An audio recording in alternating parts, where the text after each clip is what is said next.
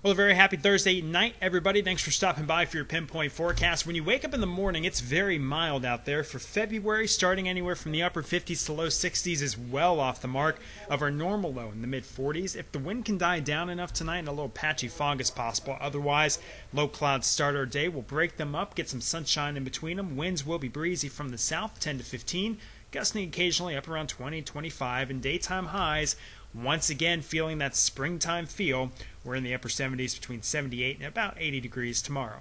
Headed out to opening weekend out there at Olson Field at Bluebell Park. We've got temperatures in the 70s for all three games this weekend. A little cloudier, though, you notice as you go through your weekend plans. A chance for some drizzle, some light showers possible on Sunday. Nothing to cancel your plans there. Monday, though, starting anywhere from the very early hours through the day, it's about a 50% chance for showers, a couple thunderstorms that could yield upwards of about maybe a quarter of an inch to half an inch of rain for most, and in parts of the area, 3/4 to an inch of rain, not out of the question. That's something we still need to work on and fine-tune, but it looks like our best chance for rain in quite some time.